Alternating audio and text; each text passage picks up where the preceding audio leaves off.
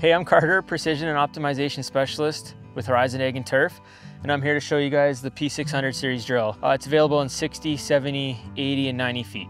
So with the P600 series seed drill, it is a solid frame drill, so we no longer have to level the drill. It is the opener that's going up and down. With that, our seed depth is set all off by the packing wheel.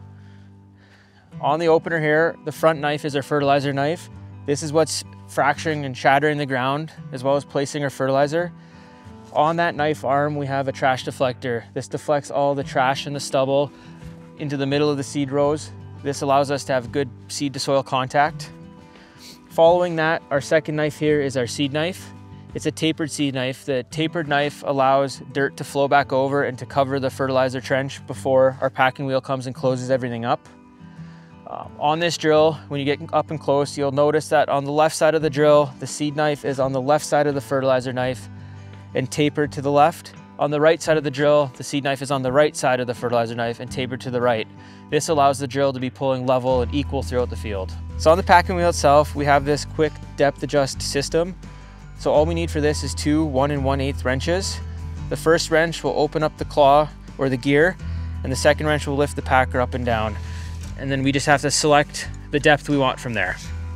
So for ordering options on the opener, we can order either 10 or 12-inch spacing, as well as we can order the side band like you'd see here, or we can get the openers in line as well. The P600 series drill is ran off true set in the cab for all hydraulic functions. So what this allows us to do is to set our opener packing pressure, our active wing down pressure, and our hitch control pressure all from the cab while we're operating. Behind me you see these two cables. They're attached to a hydraulic ram and a reverse truss style system. When we increase our pressure, that ram tightens up and it'll take all the weight off the main frame of our drill and put weight onto the large flotation tires on the back. So any soft or wet conditions, our drill's not as heavy and it's easier pulling. With this, we also have a system override button in the cab.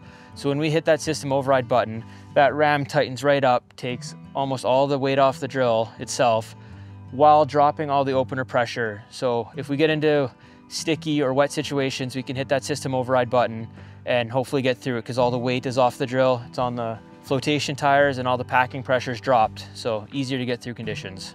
Another feature on the P600 series drill is all the primary lines are the same length. So this helps with equal distribution of our products going from the cart to the towers, as well in any high wear areas on the frame. As you can see, there's stainless steel tubing. This just helps with hose longevity, as well as if we do have to change any primaries out, each length is shorter and easier to change.